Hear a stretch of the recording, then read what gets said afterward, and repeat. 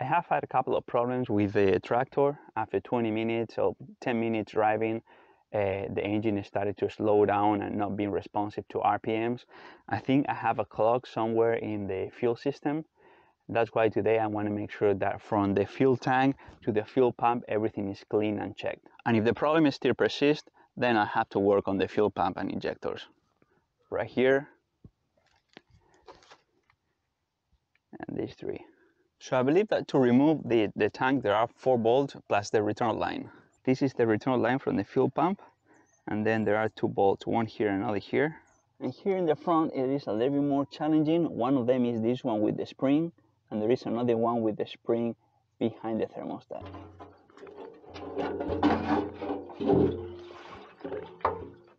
I'm going to remove the pickup just to see if there is a strainer inside, which I don't think there is. And if there is, it might be in pretty bad shape.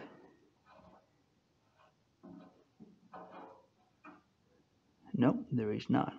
I'm going to remove the fuel sender to check if it's working, and it's going to be also better to clean the tank.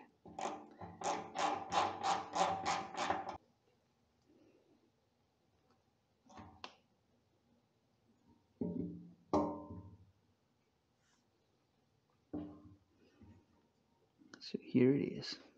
No float. The float has to be somewhere inside, so obviously I need a new one. Yeah, and the gas tank is pretty rusted inside.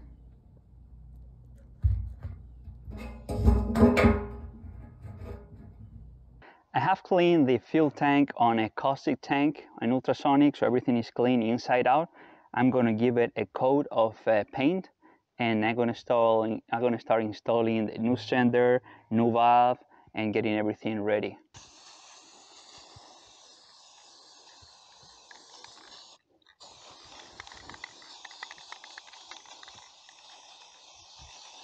Rust-Oleum, this tip for the spray can, no thank you. Old school tip, way better than this one.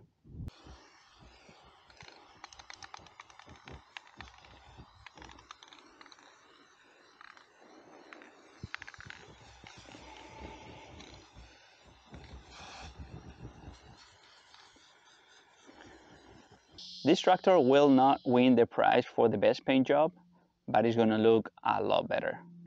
All right, let's make some noise. Choke.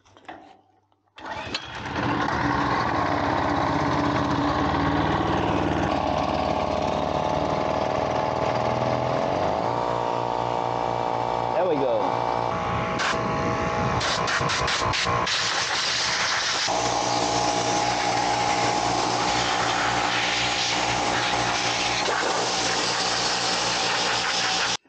So now some simple green.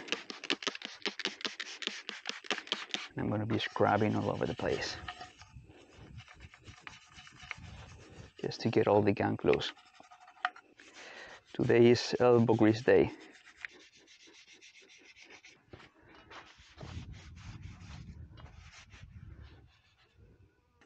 Well, this is definitely much better than before. So this is as clean as I can have it for now with the tools I have. I'm going to order some additional parts like this hose, which is starting to crack over here. But other than that, everything looks good. That's going to be all the cleaning for today. At least now I can see the injectors, all the bolts and nuts. The cover is clean. There's some additional cleaning on the engine, air stroud, radiator. You need to take care of your machines. Well, the fuel tank is painted, and it came out really good. There is some rust inside the tank because I have it stored in the garage.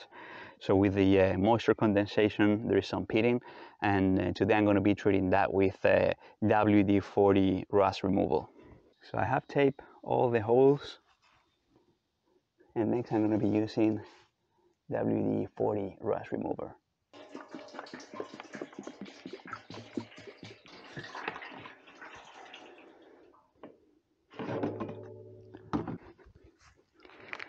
So I'm going to tape that hole.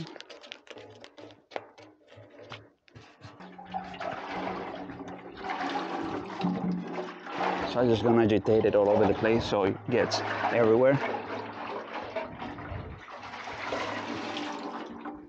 while the rust removal is doing its job inside the tank, I'm going to be cleaning all the lines, blowing them with air, and I'm going to also replace this hand pump with this one because it's leaking behind and in over here, so it needs a new gasket. And the price of new gasket is pretty much the price of a whole pump, so I'm just going to be replacing this one. So this is the line from the pump to the filter. And this behind is the line from the tank to this pump.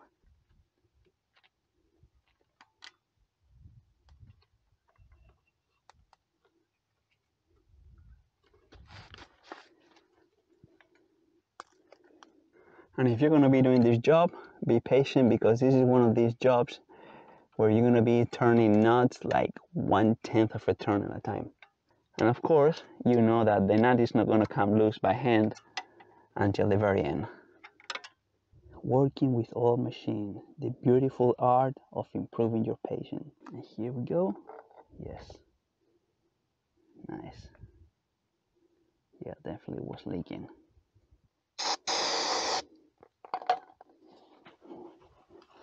I'm gonna clean this with a brake cleaner. Make sure that the gasket surface is all clean and smooth. So these are the new gasket and pump. And now that I'm here, I disconnected this fuel line from the filter side, so it's loose right now, and I'm gonna blow from this side just to clean anything that could be inside the pipe. All right, blowing.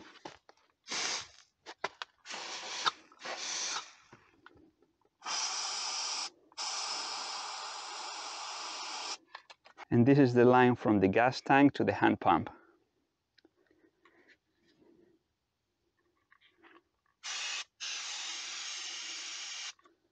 All right, let's get this pump back in.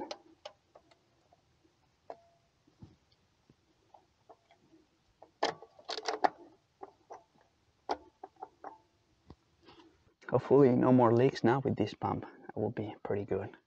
Little by little, getting all the leaks sorted out. And if you want to improve in your life, get yourself an old motorcycle, car, or the tractor, whatever is up to your skill level, and fix it. You're going to learn patience, anger control, self-control, being in the flow, meditation. So yeah, forget about all the mindfulness. Get yourself an old clunker and fix it. Nothing more rewarding than turning that key and everything works. That's a true superpower.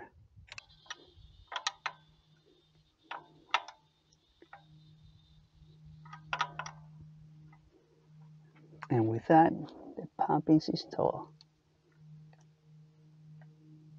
I'm not going to install the line from the gas tank to the hand pump yet, because I don't know if I want to make a new one with an inline filter. The gas tank has a strainer, but it's not very good of a strainer. And this will be like an extra safety. So I just want to think about it and we'll see. All right, next in line is the fuel filter. Because of the gas tank had a lot of rust inside, some of the rust came into the filter, and I can see approximately ½ inch of rust at the bottom of the cap.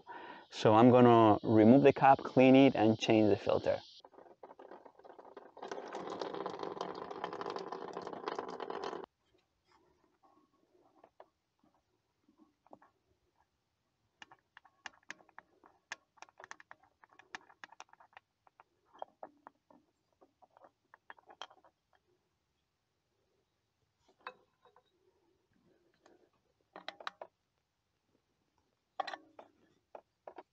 So yeah, some rust made it to the top of the filter. Thankfully, most likely went through all the paper and came clean through the center.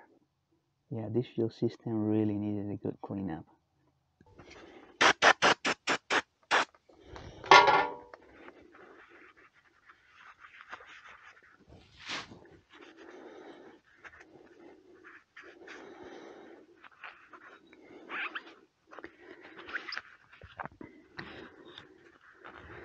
There we go, the cap is pretty clean now. I'm going to install the new fuel filter, Baldwin filters BF 825. Oh, on this one is red. Now that I'm changing the color of the tractor. And with this kit, they come a lot more O-rings that I can find out where to put them.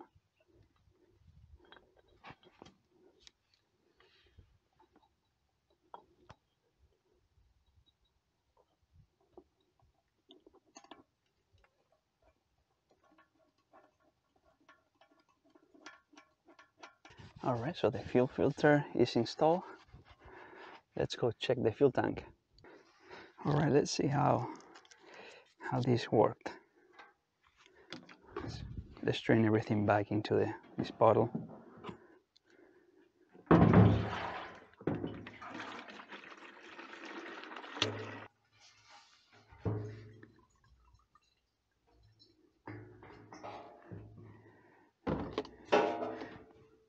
Yeah, empty.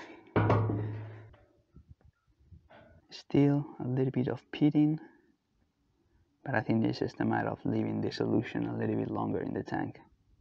Next, I'm going to install the gas tank back on the engine, and I have installed these two bolts with the springs right here, so that this coming with the tank and just grab with the notches these bolts. All right, let's see if the gas tank doesn't fight me too much. All right.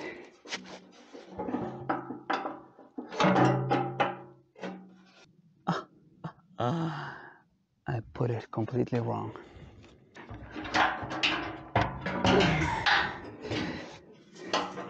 Golly, there we go.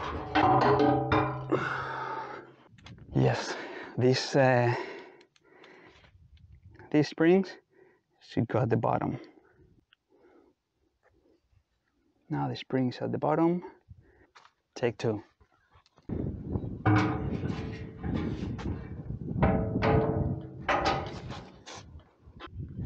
Wow, this is gonna be a pain in the ass. This is gonna be a royal pain in the butt. All right, take three with the springs, but without the nuts on the springs. That hopefully gives us a little bit of wiggle room moving the bolts. Come on. Oh, there we go. Nice. Whew. It's looking good so far. Next, fuel sender. Here it is. Now this fuel sender is not the highest quality, but the way it works, there is a resistor right here, and it's measuring 430 ohm like this and 33 ohms like that. So you need to make sure that the gauge in your dashboard, if you are going to replace a new one for a new one, or if you're going to get a new sender, it actually match that range, because there are some gauges that instead of measuring 430 ohm like this, it's measuring 33, and the other way around like that. So make sure that you don't get it the opposite. And this is the sending unit that came with a very nice gasket, core gasket, the float, and this is the measuring mechanism, which is a coil and a contact. Depending where the contact is measuring the coil, it's going to be measuring a bigger or smaller resistance. All right, I'm going to put the gasket.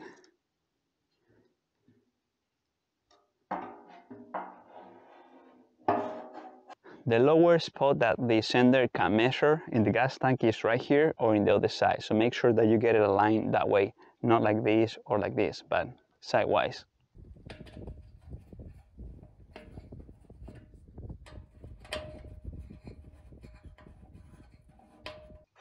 And next I'm going to install a gas cap that actually works, as the spring is not broken, so it's going to make a good seal.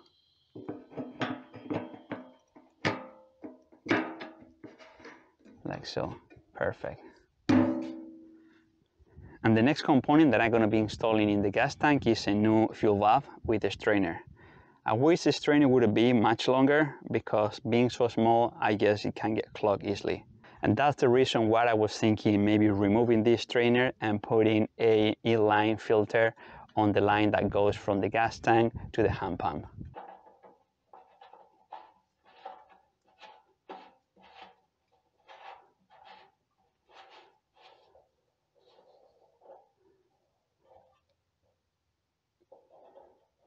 Yeah, I think it's going to work pretty good.